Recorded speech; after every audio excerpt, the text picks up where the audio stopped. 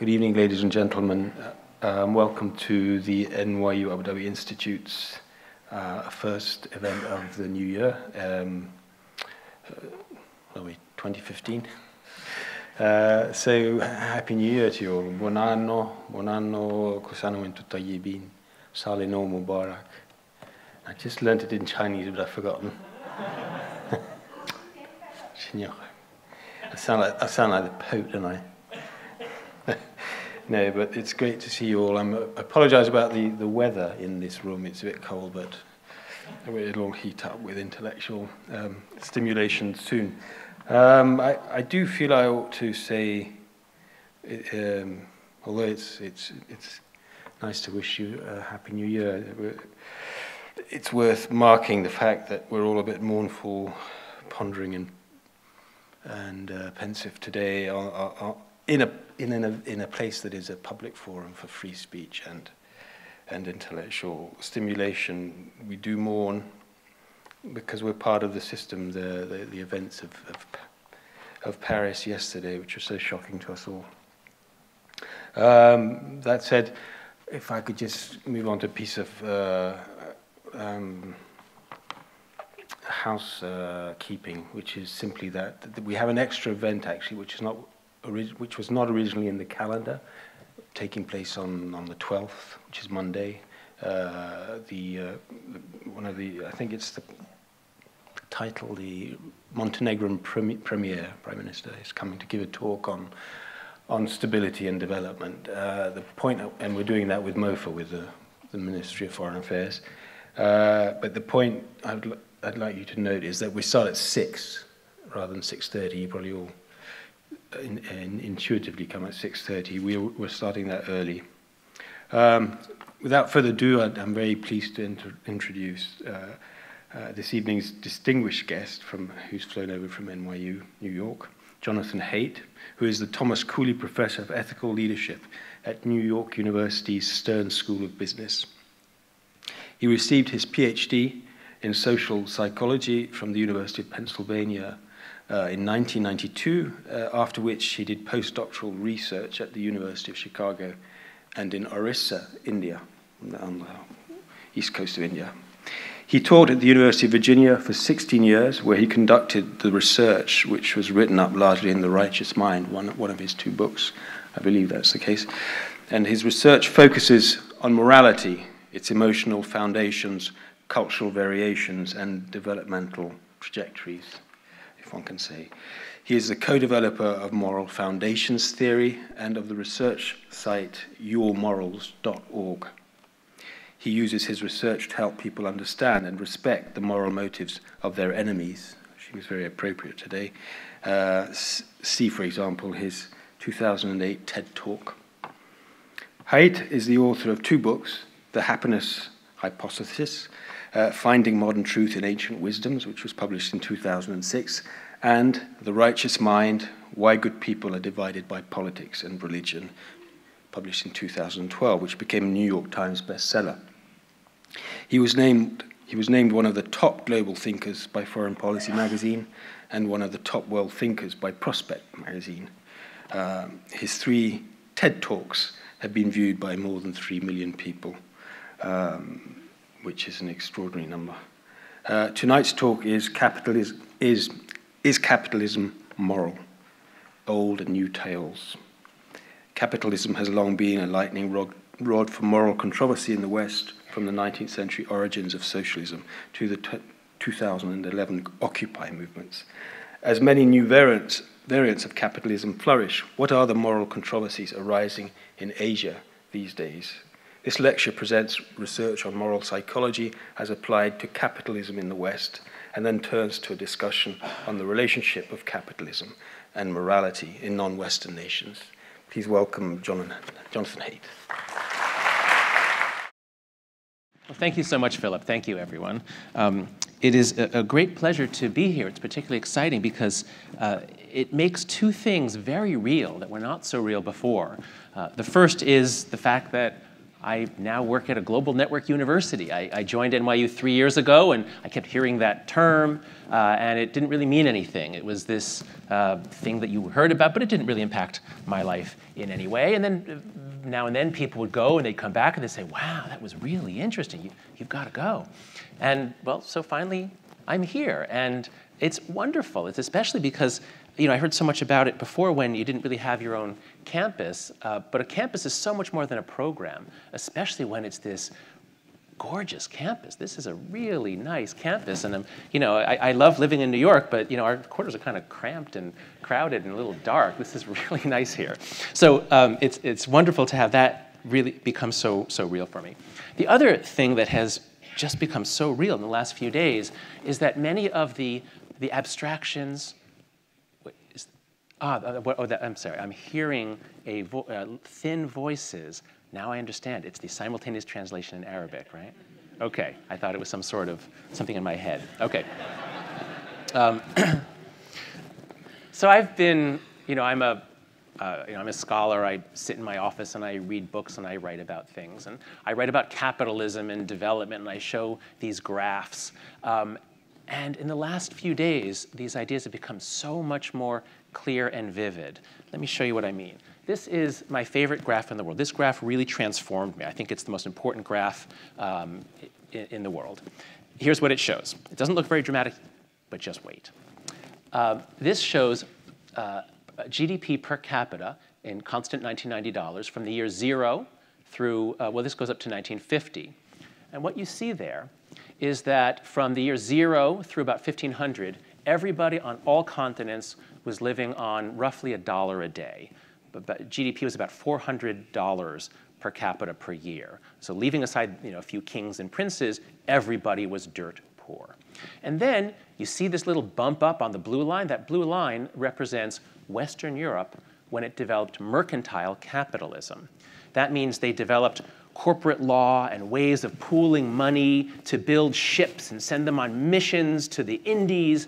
It didn't make anything new, but by moving stuff from one place to another, it created value. And so Europe gets richer, and you can see it there. It gets like 2 or 3 times as rich, and that's a really big effect, except that the scale is so compressed, as you'll see in a moment. So things go along like that. Western Europe leads the world in development.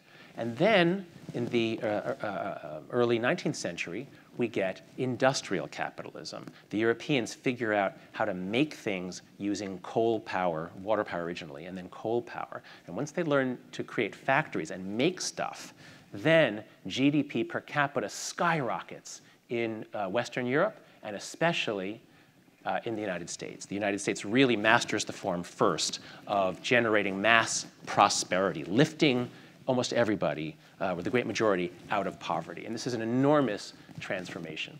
And if you don't think that this is dramatic, this is taking us from the year 0 through 1950. Look what happens in the 50 years after 1950. And it's not just the USA and Western Europe. Now it's Japan, the first non-Western nation to do it. And this data only goes up to 2000. It's based on a particular data set from Angus Madison, who passed away. And so I don't have the numbers. But obviously, if we could just graph the next 13 years, China would be up in here. India would be up in here. Africa, sub-Saharan Africa, is rising up in here. GDP is shooting up everywhere. Poverty is plummeting. When I saw this, I arrived at the Stern School 3 years ago, and when I saw this graph, it really changed the way that I thought. But that was just conceptual. It was like, wow, look at that graph. Isn't that cool? Well, now I'm here in the UAE, and now I see what it actually looks like in real life, and it looks like this. Just, I'm like, here's the graph. See, it's low, it's low, it's low, and then bang, it just goes up. And if you think, that's impressive. I mean, look at this graph. It's, So I took my children, my wife and kids. We went to Dubai the other day, and we went to the top of the Burj Khalifa, or as they seem to call it over there. They seem to call it the Burj Dubai for some reason. But we went to the top of the Burj Khalifa. And it was just extraordinary to see how that city has been transformed, to talk with taxi drivers and others about the opportunities, the economic opportunities.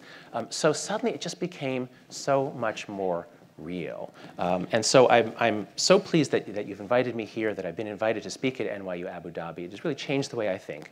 It's given me some real awe experiences and helped me to think about capitalism and morality, which is the subject of my next book. I'm actually here and traveling across Asia to do research for that book. Now, of course, there could be there are dark sides to this graph. I don't want to just make it seem as though, oh, capitalism is ethical. Look, people get rich. Obviously, there are other issues. There's exploitation of workers. There are environmental problems, and we'll talk about those later as well. All right. Now, so let's talk about capitalism and morality. But first, let me find out who's here in the audience. First, raise your hand. I want to understand where you're coming from. Raise your hand if you're an NYU student. NYUAD student. Okay, we have a lot of students here. Raise your hand if you are a faculty member or staff member here at NYU. Okay, a number of those. Raise your hand if you are involved in business in any way.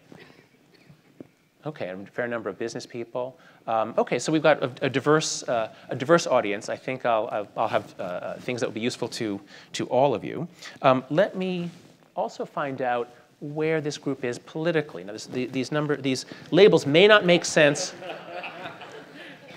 They may not make sense to some of you, and that's actually part of what I'm hoping to figure out here. So from those choices, pick one of those choices for you, if you can, and then please raise your hand if you would say that you are on the left, progressive, or liberal in the American sense. Please raise your hand high. Okay, so a lot of people are on the left. What about being on the right or conservative? Raise your hand. 1, 2, oh, no, there's more, okay. About 6 or 7. So it's a lot more conservative than an audience back in New York would ever be. So we've got about, raise your hand, because it's a ratio of only about like maybe 7 or 8 to 1, which is very unusual in the academic world to have so many. Raise your hand. Okay, what if you are libertarian or liberal in the European sense? Libertarians, raise your hand. Wow, a lot more libertarians than conservatives. That's very interesting. Raise your hand if you'd say you're centrist or moderate. You're nowhere on that. Not nowhere. Okay, very good. So we have a fair number of those. And then raise your hand if these categories don't really make sense to you. Raise your hand. Okay, so you're all divided up into different categories, but clearly the largest group is on the left, followed by libertarians, and the least represented group is social conservatives. Okay, thank you. That's what I needed to know. All right. Now, I'm going to talk about this word capitalism. Let's start with just how it feels to you. How does the word feel to you? I talk about capitalism and morality. Does that strike you as an oxymoron? Does that strike you as a contradiction? So what are your overall associations? So decide whether you feel mostly good or whether you're negative or ambivalent. Raise your hand if capitalism just fills you with warm, fuzzy feeling. No, if it's overall a good feel, if it's a good word. Raise your hand if you think it's a good word. Raise your hand high. Okay? And now the opposite. Raise your hand if you think it's bad or you're ambivalent. Okay, so it looks like it's about 2/3 bad, 1/3 good. Some didn't vote, but all right. So this again.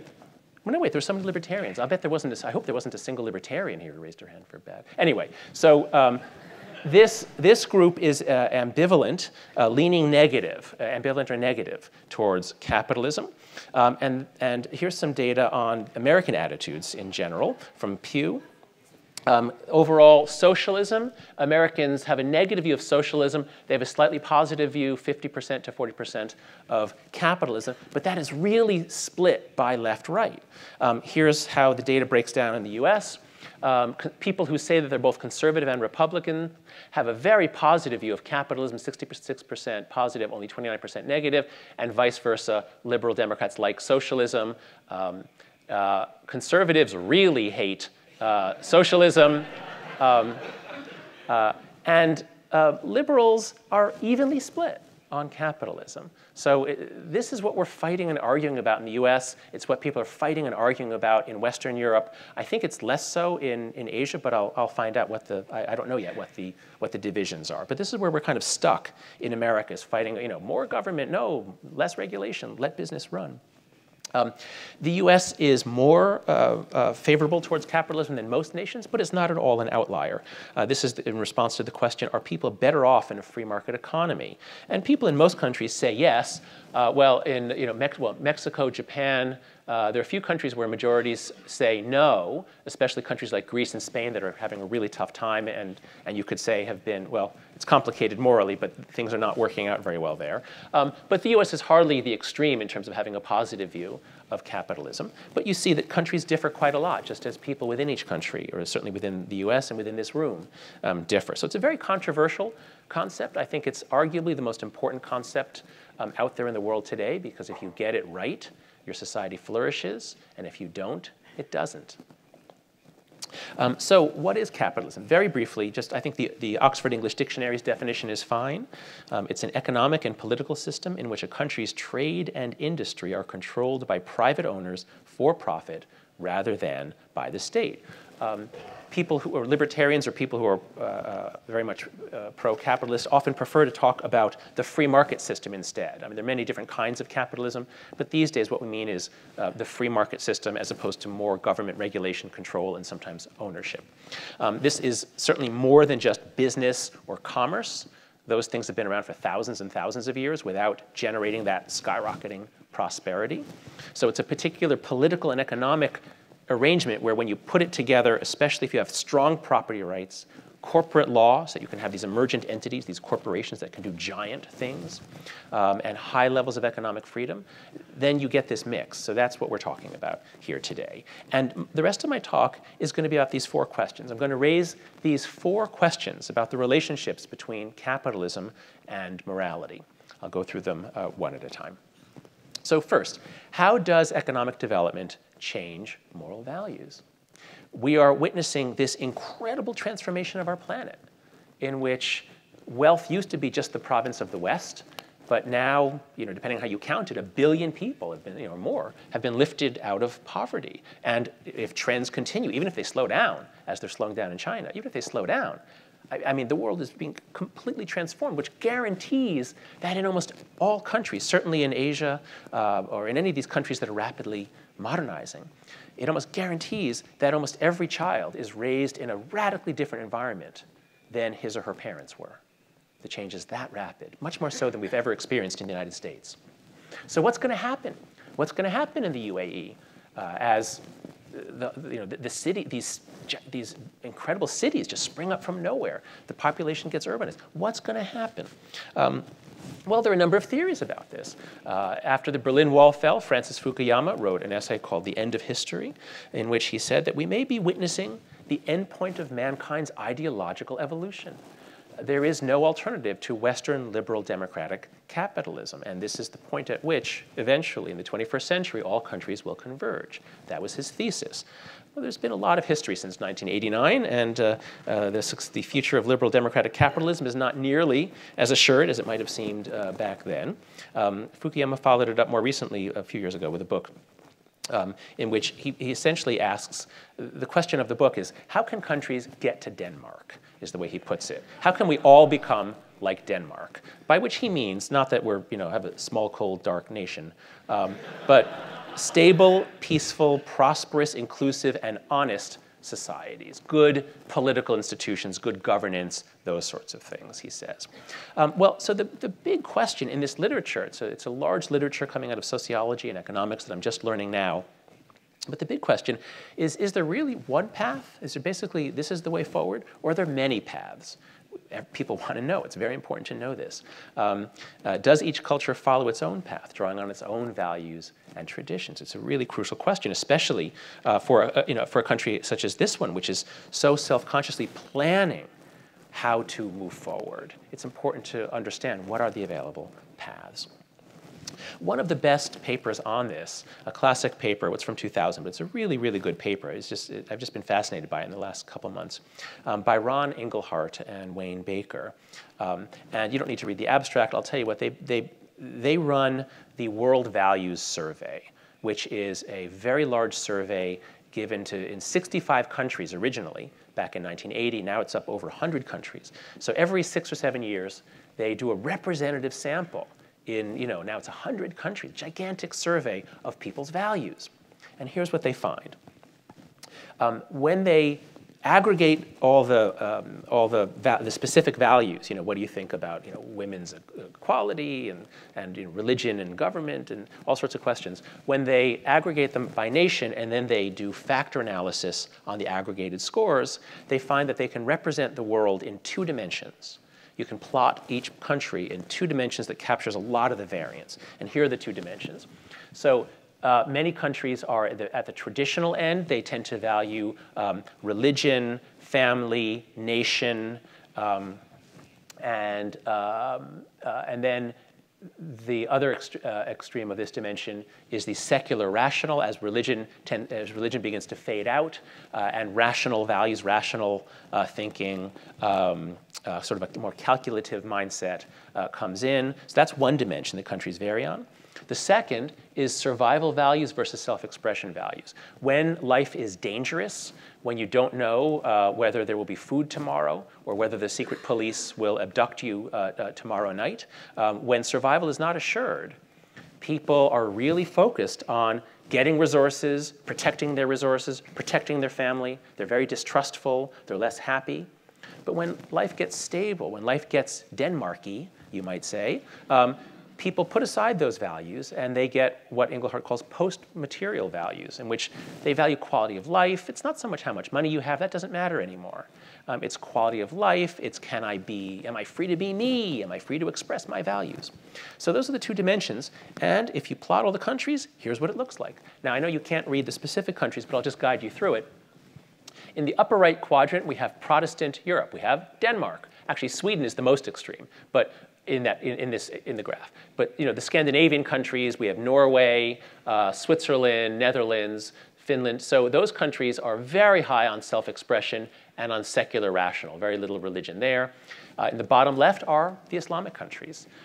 This is, Zimbabwe is in the middle of that, but other than Zimbabwe, it's Pakistan, Jordan, Morocco, Bangladesh.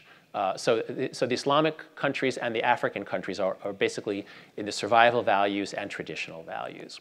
The English-speaking countries, the Anglosphere, Britain is there, USA is there, Canada, are all over here. So they're very high on self-expression, but not as secular atheist as Scandinavia. Still a lot more religion in some of the English-speaking countries. But I think it's this, and I'll show, this is such an interesting table to think about. There's so much that you can get from this table. One thing to note, I think is very interesting, is here we are at NYU Abu Dhabi. Well, they don't have the UAE here, but the Islamic world is about as far from these countries as could be, and it's about as far, well, it's not as far from the USA as could be, because the USA is more religious. But the point is, we have quite a span. Obviously, I mean, well, people are here from all over the world, but the fact that it's working is really wonderful and promising. Okay, now you might have noticed, if you looked at those countries, that there's a kind of a wealth gradient. All the countries in this corner are poor, all the countries in this corner are rich. So you might think, well, maybe it's just that as you get rich, you just move to Denmark. But what Engelhardt and his colleagues have found is that it's actually a little bit more interesting than that. Here's the way it works. First, countries go through the transition from agriculture to industry, because originally every country was agricultural. There was no industry. And when everybody's agricultural, they're down in there. And as they begin to have factories and trade and much more wealth, the first thing that happens is religion fades out. They become less interested in tradition, in ritual, in religion, and they become more interested in material success. They develop materialist values, and they become, again, more rational. Like, all this religious stuff, this is taking me away from work. I could earn money if I was not praying so often. So you get this more secular, rational, calculating approach there.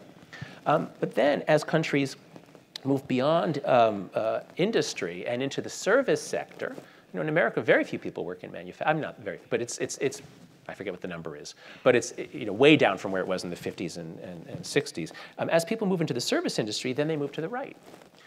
Because now things are safer. These are more skills about dealing with people rather than things, rather than machines. So the actual shape, the sort of the path that countries go on is this interesting curve. They kind of go up. It's not like they sort of go like this. on average. And so if we look at this again, as I said, it's sort of, I should have drawn it as a curve, but there's a general movement. You don't go straight to Denmark, you kind of go this way. And that's why it's interesting that this quadrant is empty.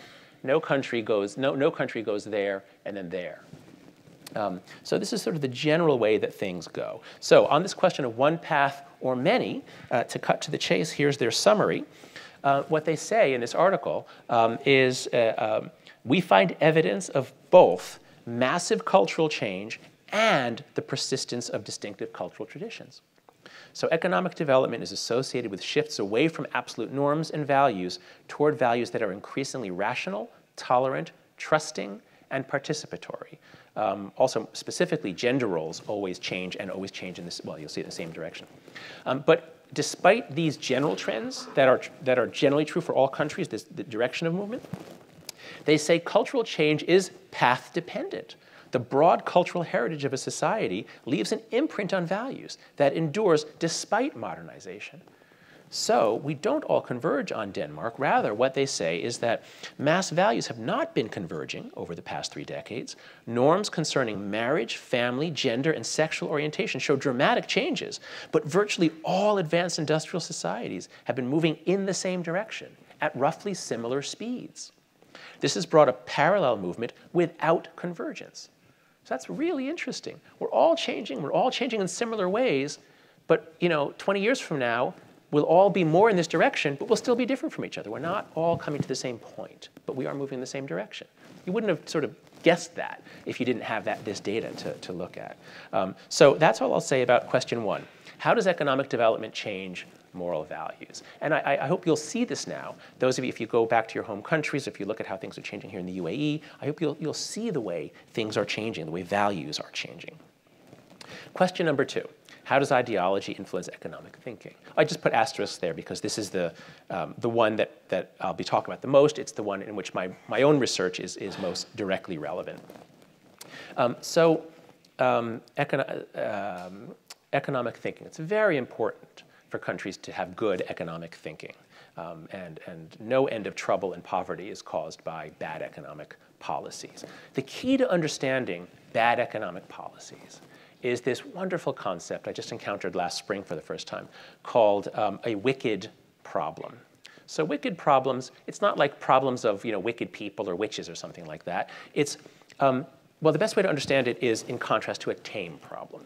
So these 2 professors of policy and planning, Riddle and Weber, wrote this wonderful article in which they talk about tame problems are things like curing cholera. Okay, it's really hard technically, maybe sequencing the genome. I mean, there's all kinds of really hard problems technically, but the problem just sits there and lets the experts work on it. It might take 20 years, but the problem doesn't reach into their minds and twist their thinking. It just sits there and gradually, incrementally, they make progress. But now let's look at a problem like poverty. Poverty is a wicked problem because it doesn't just sit there. It activates the experts' moral values. So there's this wonderful article by Nordhaus and Schellenberger that applies this wicked problem framework to politics. And they say, explaining Riddle and Weber, they say, experts could only define wicked problems in relationship to background solutions, which are themselves shaped by underlying values and a vision of the good society. So whatever an economist wants to be the case, whatever his political and moral values are, that's going to shape his understanding of the problem and his diagnosis and prescription. As a result, disagreements over social and environmental policy cannot be resolved by experts who in many ways make them more intractable. This is the class of problems where the more experts study them, the more they generate white papers that extremists on both sides can cite and say, see, we're right and you're wrong. No, we're right and you're wrong. And that's why we have such trouble making progress on basic economic questions. Another way to look at it is that for tame problems, we've got good tools, the experts use the tools, and they work the same for everybody. But with wicked problems, it's like playing croquet in Alice in Wonderland, where she's holding a live flamingo to hit a live hedgehog, and the tools are moving around. It doesn't work. But in policy analysis, the tools are a lot more helpful. The tools are actually sort of twisting themselves to help you reach the conclusion that you want to reach. And that's why I asked about politics, because politics and ideology is so important in understanding the problems of economic thinking. Now, I don't want to overstate things. Economists do often reach some consensus on difficult issues. But the fact remains that for any complicated question, would raising the minimum wage help the poor, or would it hurt the poor? For any complicated policy question, you can find experts on both sides that will give you all kinds of arguments for why their side is right. The reason why they don't agree about economic policy, it's not just sort of random disagreements, it's actually organized around these two stories about capitalism that they hold to. So people on the left and the right have very different underlying stories, underlying narratives about what capitalism is and what modern history is that has brought us to this point. So I've been, pardon me, let me just, sorry, I've come down with a cold, and so that is interfering here. All right, so I joined the Stern School 3 years ago, right at the time of Occupy Wall Street. And I was just hearing these stories all around me, about how capitalism is so evil. No, capitalism is the best thing in the world. And so I thought, it's so useful to know these stories. I want to make them accessible to everybody. I want everybody to know these stories, that you'll see them when you read the newspaper, when you hear people on the various sides talking. You'll hear their implicit story. Now, these stories are not things that we wrote ourselves. We often can't even tell the story, but we imbibe them as we grow up. We drink them in from our local surroundings, from the community that you're raised in, from the school that you go to. You drink them in, and then when you come across facts that seem to support your story, you get this little flash of recognition, of pleasure. It feels good to find facts that support your story. And when someone tells you about a study or a finding that seems to disprove your story, it's really uncomfortable. And you want to either knock it down or avoid that person. You really don't want to talk to people who are going to challenge your underlying implicit story. So I thought it would be helpful to have these stories made visible, so I hired a video production company to animate them. I wrote out the script, and if we're ready to play the sound, I will now press play. They're about 90 seconds long, and just watch them and just see how you feel, which one resonates with you. Here's the first. Once upon a time, work was real and authentic. Farmers raised crops, and craftsmen made goods with their own hands. But then, capitalism was invented, and darkness spread across the land as the smokestacks of the Industrial Revolution covered everything in soot. The capitalists became ever more skilled at extracting productivity from workers and pocketing the gains from their labor. The workers eventually fought back by unionizing. In the early 20th century, as the brutality and stupidity of capitalism were exposed, many governments granted workers some protection from the predators. Democratic welfare states were born. But the capitalists and their right-wing cronies were unrelenting. And in many countries, they have destroyed the unions, slashed regulations, and given the corporations free rein to exploit at will. So, the rich get richer, the rest of us get poorer, our democracy gets weaker, and the planet gets hotter. It is now the duty of every decent person to join the fight against global capitalism and the super predators it has unleashed upon us.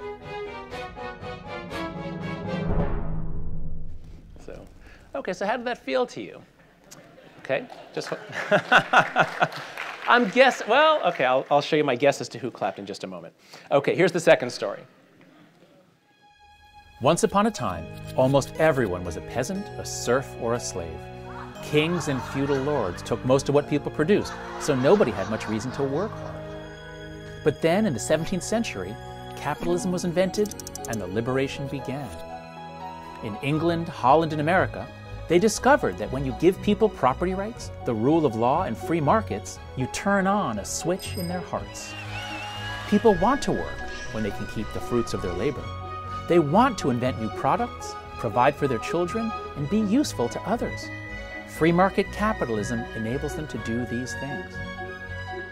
In the 20th century, some countries embraced communism and centralized planning, always with the same result: shortages of everything, including food and freedom. But countries that embraced capitalism have grown prosperous in a single generation. Yet, despite the evidence of history, the left-wing egalitarians are unrelenting, and whenever they get control of a government, their first target is economic freedom. The egalitarians don't want to live in a world in which people who create more value for others get to enjoy more wealth for themselves. They'd rather that everyone be equal and equally poor. It is now the duty of every decent person to join the fight to protect capitalism and to extend its blessings to all of humankind.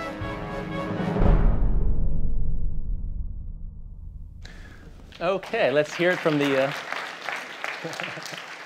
I should just have an applause meter to do this and see. Okay, so here's my question. Just those of you who self-identified as being on the left, so just to everybody decide which story you prefer, which one feels better or feels more right to you. Just those who identified as being on the left, raise your hand if you prefer story 1 about exploitation. Raise your hand high. Okay, and those on the left who prefer story 2 about liberation. Okay, so big effect. So people who are on the left really prefer story 1. They think that's the more accurate one. There's only 6 conservatives here, but actually it's the libertarians who are the more relevant group. So conservatives and libertarians, just those of you who raised your hand for that, raise your hand if you prefer story 1 about exploitation. Raise your hand high. Okay, a few. And raise your hand high if you prefer story 2. Okay, so we have a big effect here. There's a big split. Obviously, as I showed you the data before, people are split. Left-right is very split about capitalism, and that's the point.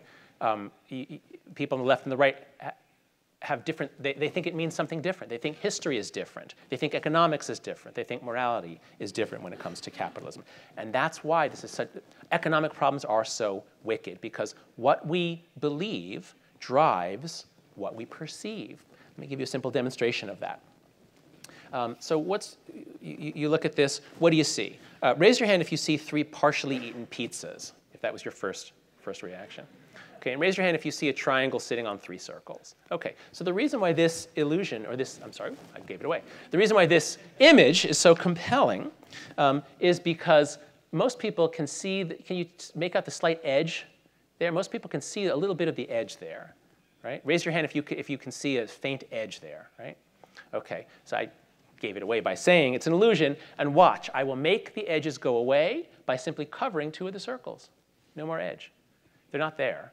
But your brain is guessing what that likely is. And then your brain in very low-level processing circuits is trying to see in the random noise an edge, and it amplifies the black-white fluctuations on your retina, and it creates edges that are not there. So yeah, just put them back. Okay, so that's a demonstration using perception of something very simple. But of course, if we get to more complicated economic problems, it becomes even more intense. So many of you have heard of the Rorschach inkblot test. The idea was give people an ambiguous figure and then let their unconscious project onto it whatever it wants to see there. Now, it turns out the Rorschach doesn't actually do that, but I have a much better Rorschach test for you. There, what do you see? Do you see the greatest economist of the 21st century who wrote the most important book? Or do you see just another left-wing French intellectual who wants a 90% tax rate on the rich? Here's another Rorschach test for you. This graph shows how the incomes of the various quintiles in the United States have fared since 1979. If you set that to 0, the top 1% has gone way, way up, whereas the bottom 5th and middle 5th have they've gone up a little, but nothing compared to the top. So those are the economic facts, although it turns out those aren't even the facts, because if you're on the left or the right, you dispute them. But do you see injustice? Do you see unfairness in that line? Or do you just see, well, you know, globalization, winner-take-all markets, this is just what happens?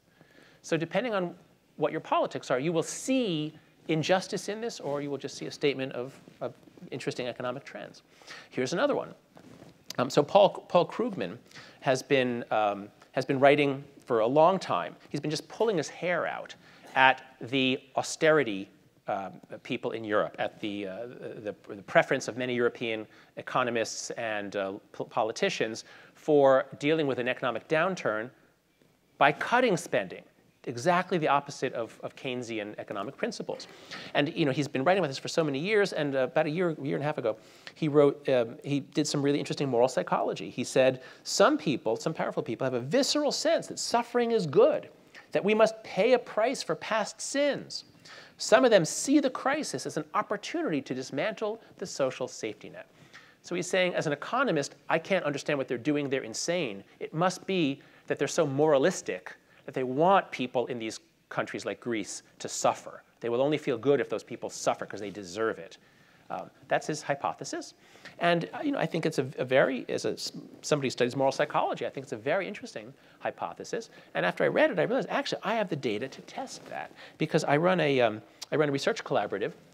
I co-run a research collaborative at yourmorals.org. We've had about 400,000 people have taken our surveys. We have over 100 surveys that we've put up there over time. And so I looked through our surveys to find specific items that tested Krugman's specific claims about how left and right are different here. And here are 3 items that really do the job nicely. So what this is when people come to the site, they register as being very liberal or on the left or very conservative or wherever they are. And so one of our items was, the world would be a better place if we let unsuccessful people fail and suffer the consequences. That's very much what Krugman is charging of these right-leaning economists in Europe.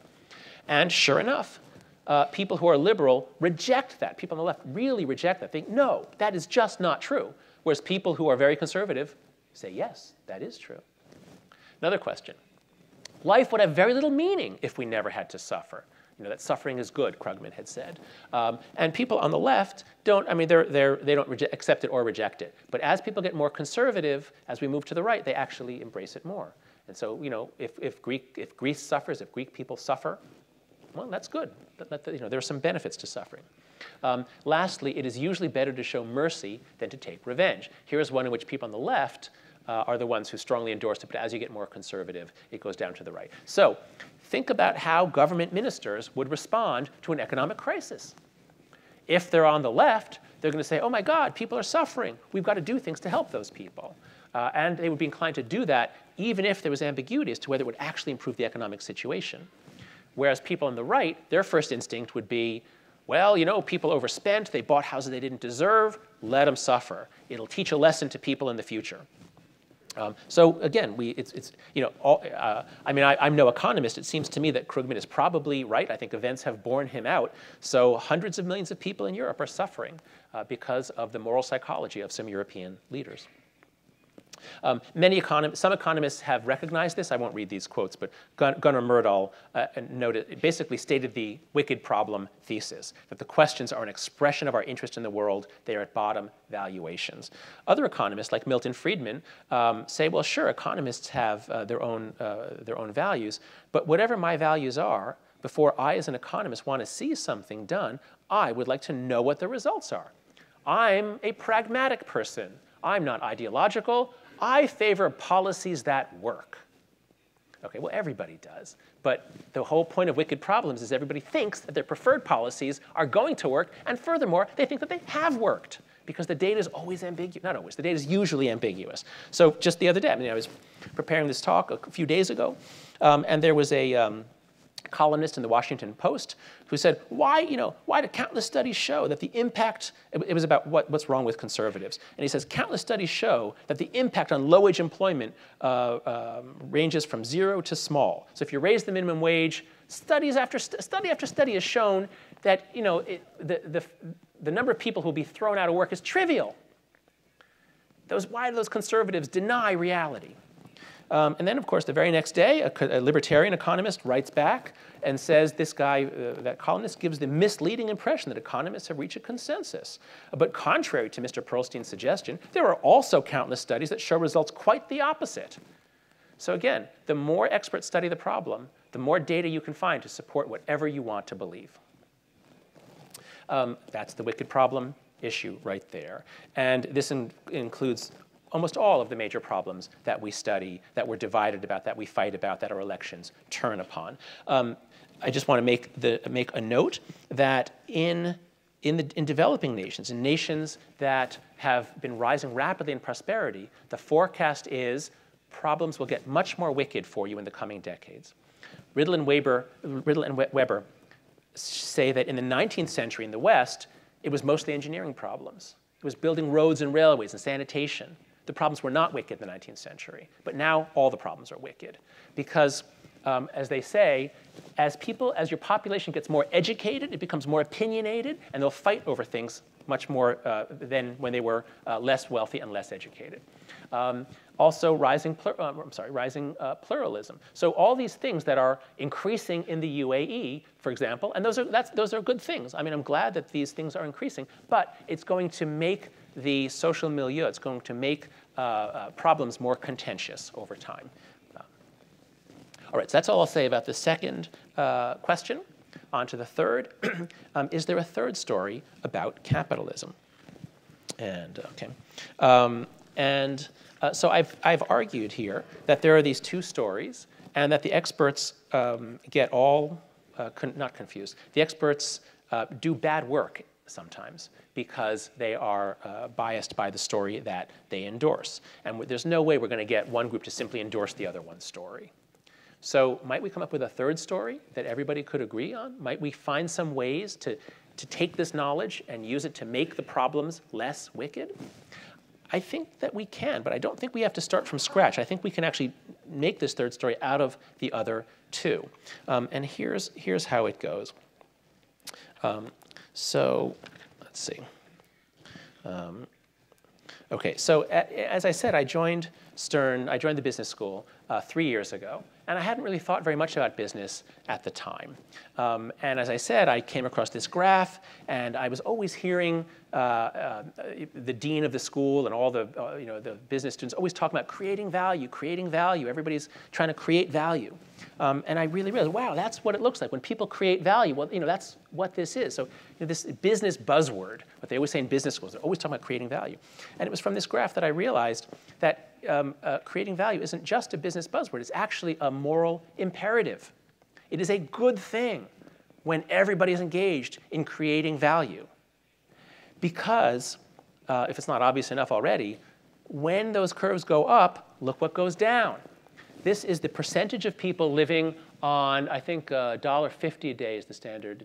Roughly $1. Let me see, I think I have it down exactly. The point is that you can't see the years, but in 1820, 95% of all the people on the planet were living in extreme poverty.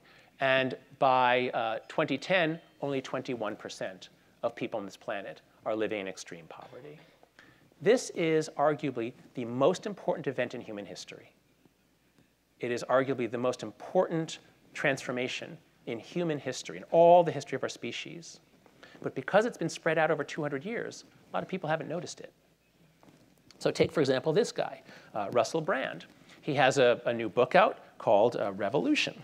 And in this book, the actor Russell Brand offers his thoughts on economics.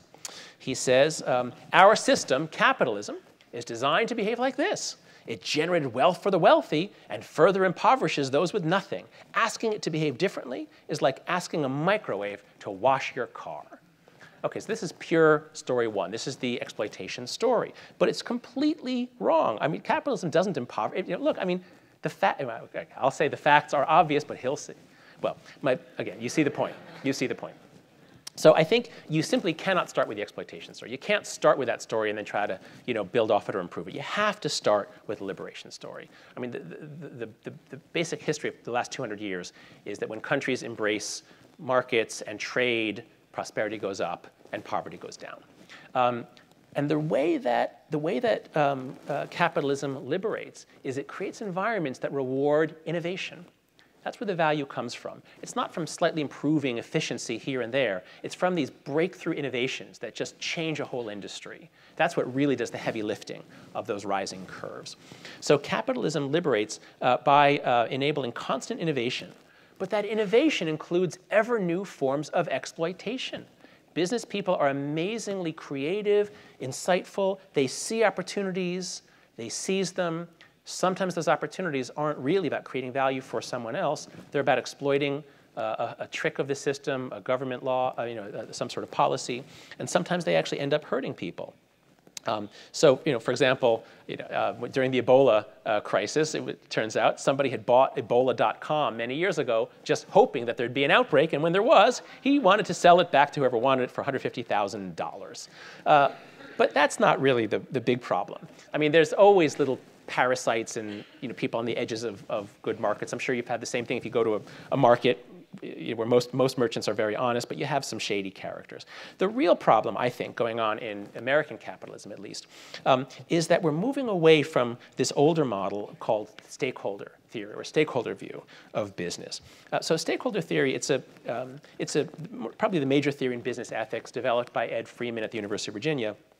But actually, it really just describes the way good business people have always run their companies. It's the idea that business, of course, business is about competition, but it's actually a lot more about cooperation. In a business person's daily life, it's overwhelmingly about cooperation, not competition. You're cooperating with your employees, your customers, the people in your local community. So these are all the major stakeholders. And if you take the long view of your business and you cultivate these relationships, in the long run, you will flourish. Your interests are not opposed. Sometimes they are, but usually your interests are aligned. And when businesses take this view, the exploitation story becomes irrelevant because they don't want to exploit their stakeholders. They want to cultivate good relationships.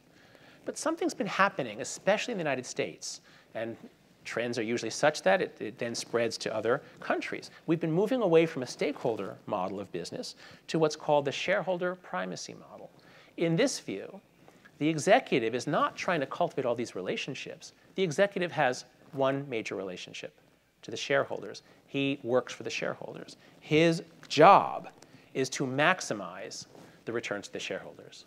Milton Friedman has this famous line, there is one and only one social responsibility of business, and that is to increase profits, subject to obeying laws and other constraints. But this is a philosophical idea coming out of the libertarian circles, free market circles, which has been spreading through business schools. And people with these calculative, rational mindsets, they come out of business schools thinking, how can I increase returns to shareholders? Well, here are some ways to increase returns to shareholders. Squeeze the other stakeholders. You can always squeeze them and get some money out of them in ways that hurt them, but help your shareholders. So for example, there's been a rash of reports of businesses really treating their workers badly in the United States, doing all sorts of tricks to garnish their wages, to hold back some of their wages, to charge them for different things. And I was talking with my driver last night on the way back from Dubai, and he said, without prompting, he said exactly the same thing. He'd worked in construction, he'd worked in various, he was from Kerala, from India, and overall he liked working here very much, but many times he'd been exploited, especially in construction. They find ways of not paying you what they say that they will. I'm happy to report that he said that actually it's the Emirati business people don't do this to him. It's actually, he said, the Indian business. It's the companies that are not based here, that are really just here to make a profit and are not restrained by social connections. So that right away points you to where some problems might be. You can always squeeze your customers, especially by hiding safety defects. Why spend money on things that will keep them safe? As GM decided to do, they knew about this ignition switch defect many years ago. It would have cost them, I forget how many cents, $1 or $2, to change it. 30 people have died so far. Many more have been injured. And of course, it's a fiasco for GM and its shareholders. Because in the long run, when you squeeze, that's the whole point. In the long run, when you treat your stakeholders badly, in the long run, it's going to come back and bite you. It's going to bite your shareholders. But people are short-sighted. They just want, they don't see this. And you can always squeeze the local community, as many companies do. Why, let's let them take the risks. Why should we spend extra to keep our chemical plant safe, to put in extra safeguards? Why do that? The worst offenses, talking about the moral arguments against capitalism, the worst offenses, I believe, come against the suppliers. And this is particularly and increasingly true because of globalization. It's one thing when the people who are making the parts for your company live a few miles away or even in a different part of your own country, and there's a free press to report on it. And that's the way things used to be. But now, the supply chain is almost always global, and you don't even know who it is, because there's contractors, subcontractors, subcontractors. So you've got plausible deniability. This is an image of the Rana Plaza building near Dhaka, Bangladesh. And it houses many businesses, including a number of garment businesses. One day, it was in April, a year and a half ago, there cracks appeared in the building. And the building was evacuated. And then some of the garment makers told their workers, OK, if you don't come back tomorrow, you're losing a month's pay. We've got deadlines to make. We've got orders to ship. We are not shutting down just because some cracks appeared in the building. So most of these young women came back, and the building collapsed, and over 1,000 of them died. So these sorts of offenses against the suppliers, the people at the very bottom, at the very end of the supply chain, I think this is the most serious problem that we have in capitalism today. The conclusion I come to is that capitalism is indeed liberation, but it liberates by encouraging innovation, which always includes new forms of exploitation. And so what we need to strive for is dynamism. You have to have economic dynamism to get those curves going up, but you have to pay some attention to decency. And this is where people on the left, I think, are good critics, have something important to contribute by saying, you can't just go for dynamism. You have to attend, at least in part, to the decency aspect. I'll just give you one example of a way of pushing back. You can treat your employees badly, but now that we have this sites like Glassdoor.com, where employees rate their employers, well, if you treat your employees badly, they're going to give you bad reviews. Just like on eBay or Amazon or anything else, they're going to give you bad reviews. And then it's going to cost you more to hire. So it's now in your material self-interest to treat your employees better. Well, that's great. That's putting in a nice feedback loop that increases decency with no compromise on dynamism. Actually, I'll skip that. Well, no, I'll tell you this one. This is actually quite important. Here's another way of getting more decency. So after the Rana Plaza collapse, my colleague in the Business and Society program, Mike Posner, he and his group, they brought together all the major players, the government people, business, the subcontractors, representatives of the unions. They brought them together at NYU in New York for a meeting to figure out how can we raise standards in such a way that a firm that treats its workers well isn't at a disadvantage. Because the Western brands, the companies, are squeezing the suppliers so hard that if anybody raises their price by a penny per shirt, they're going to lose the contract. But if everybody raises their standards together, they can do it. And that's what they did. So there are ways to increase decency without compromising dynamism. So that's all I'll say about the third story of capitalism. I think we really can do it. And just finally, very briefly, is capitalism ethical? So I think you can see from everything I've said that the answer depends on which story you endorse. So if you think that capitalism is exploitation, well, pick your moral theory. If you're a utilitarian, you're going to say, as Russell Brand did, no, it hurts lots of people. Well, what about global warming? It does all sorts of bad things. If you're a deontologist and you, like Immanuel Kant, or you focus on duties and obligations, you're going to say, even if it does help people, we must not violate people's dignity. Or if you're a virtue ethicist and you think that morality is not about the effects that you cause, but about the kind of character that you develop, you're going to say, no, capitalism is terrible. It makes people selfish. But if you think that capitalism is liberation, well, play utilitarian. Oh my God, it's created more utiles, more goodness than anything else in history. Deontology, yes, people's free choice should not be violated. People should have the right to choose what they want to do. If you're a virtue ethicist, you will say, yes, it does cultivate many virtues, as Ben Franklin talked about. So in conclusion, I've talked to you about 4 questions about the relationship between morality and capitalism. I hope I've at least shed a little bit of light on each of the 4, given some additional ways to think about them.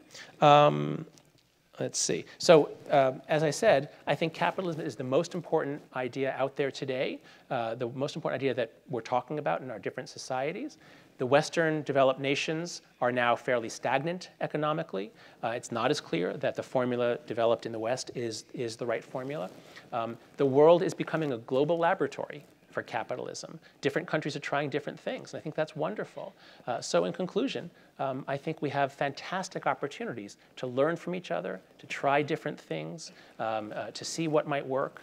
And again, the more we create these relationships, trade relationships, knowledge relationships, the better we all do. So long live NYU Abu Dhabi and the Global Network University. Thank you.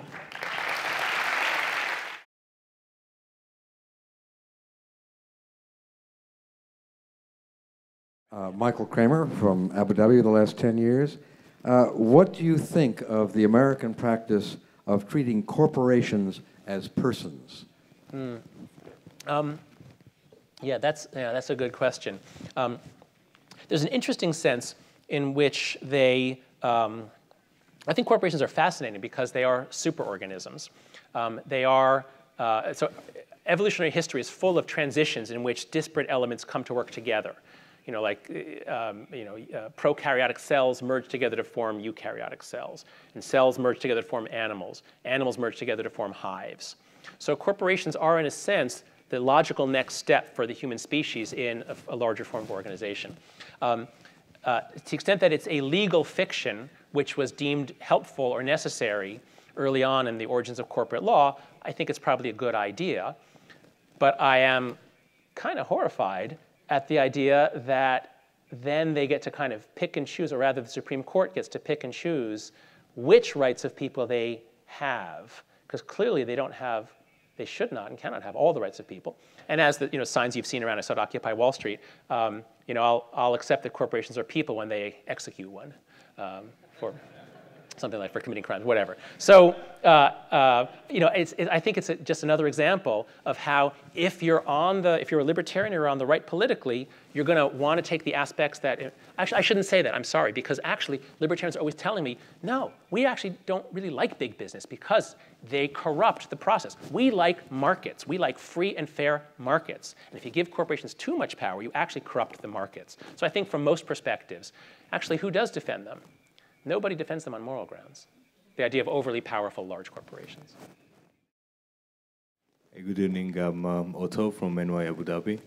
I was just wondering, as the main claim from this kind of, the first story, the immoral capitalist story is the exploitation and all these sorts of things, how could the statistical data of reducing the poverty could rebuttal that story? Because it's not about how many poor people are left, it's more about the people who work in that particular system being mistreated rather than them being poor, absolutely.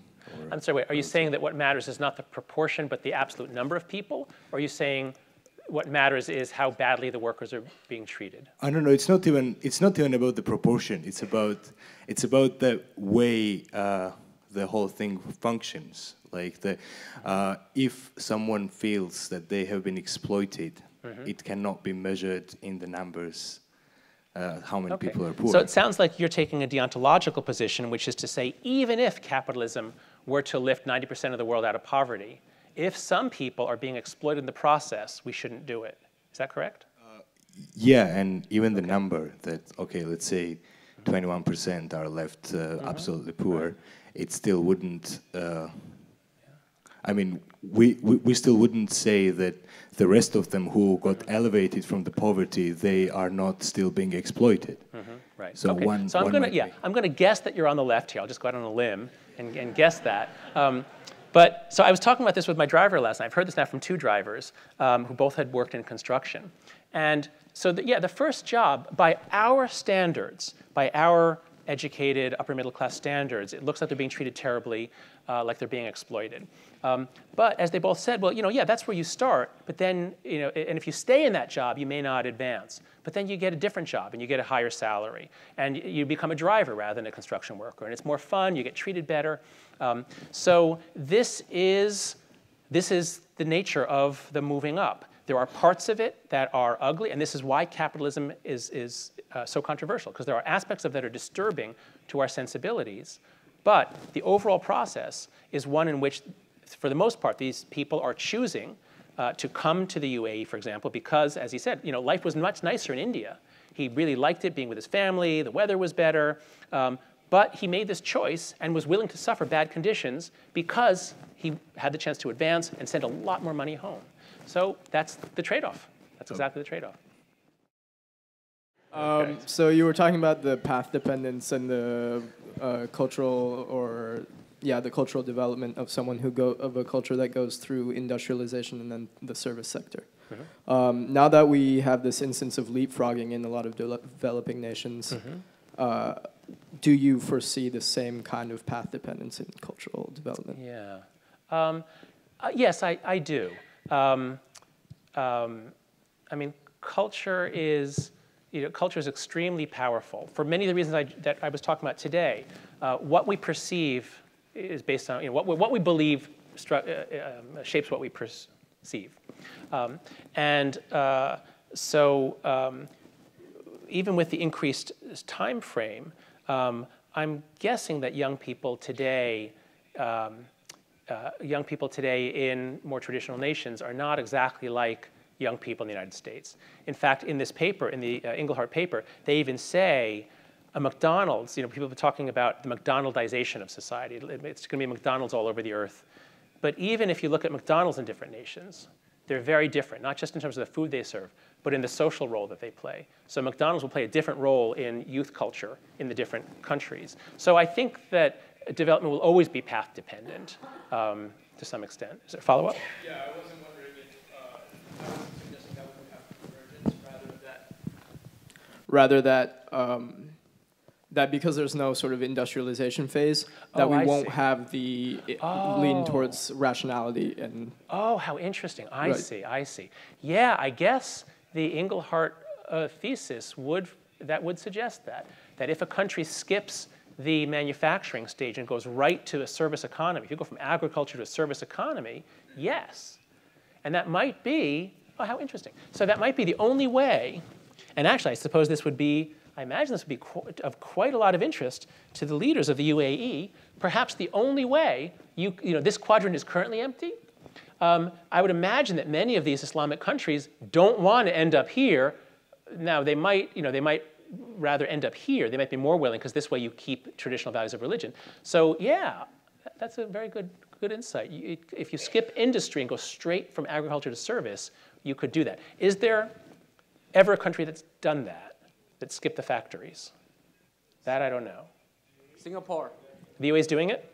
Yeah. Singapore. Okay. But were the people, Singapore, did Singapore, because it was all shipping and commerce, not factory. Well, there was,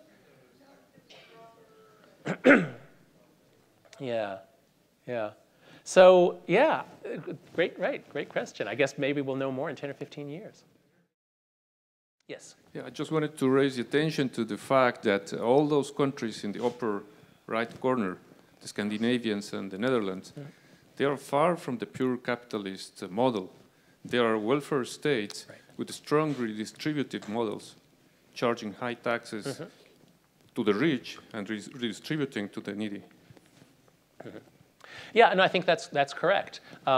So it's not. I'm not arguing for a complete, free market society with no role for government, no safety net. Even Friedrich Hayek, even some of the leading thinkers in the libertarian canon didn't argue for that either. It is at least important to note, as far as I understand it, that some of these countries, especially Sweden, had what you might call what looked like a much more socialist system in the 50s, 60s, 70s, 80s. And by the early 90s, it was clear that it was unsustainable. And as I understand it, they made major reforms to get much more dynamism. They were losing their dynamism. So they found ways to increase dynamism, pull back on entitlements. They still have high taxes. You're absolutely right about that. So I think these are probably, and again, this is why Fukuyama picks them as the most desirable societies, at least from a sort of a Western, especially left of center perspective. These societies are better than these societies. Now, many people disagree, but on the left, and this is the issue in the United States, the Republicans think that the Democrats want to turn America into Denmark or Sweden. So yes, I agree. These countries here have more cutthroat capitalism, and these countries here have more cuddly capitalism in one formulation. Thanks. You touched on it in your answer to one of the earlier questions, but I was just wondering, as we look at this data which talks about the effect of economic development on cultural values, whether or not there's any data that we can kind of overlay on top of that talks about the effect of economic development on wellness or happiness of the same populations, and how that might kind of correspond. Yes, absolutely. And that's why, as I said, my views about GDP have changed a bit. There's a fantastic report if you Google World Happiness Report. Just Google World Happiness Report. It's a fantastic report written by 3 economists, but economists who really take the psychology seriously. Richard Layard, who are the others? What's his name? At any rate, it's a great report. And what they do is they report, I have it in another talk, they show the data on which countries are the happiest. And then they are able to break it down by doing multivariate analyses. To what extent does just sheer GDP contribute? And the answer is quite a lot. So in a regression analysis, putting in everything, rule of law, amount of freedom, security, health, wellness, all those things, you put them all in, all of them contribute to the overall happiness score. But all these things tend to move together. So I think it's actually a very exciting time to be studying social policy, to be thinking consciously about how do we want our nation to develop, because now there is so much good data about what happens if you do X and what leads to flourishing, what leads to happiness. There's so much good data, whereas even 15 years ago there wasn't. So they do all tend to move together, and I think that's very encouraging. If you do good economic development and you get dynamism with decency, you're going to end up having people who are happier, more law-abiding, more productive, and you get all these nice virtuous feedback loops which make you even more dynamic. So I think that's to the extent that our nations are all different, but I think if you let each nation interpret what they mean by decency and perhaps by dynamism, I think there are these multiple endpoints that we can all aspire to.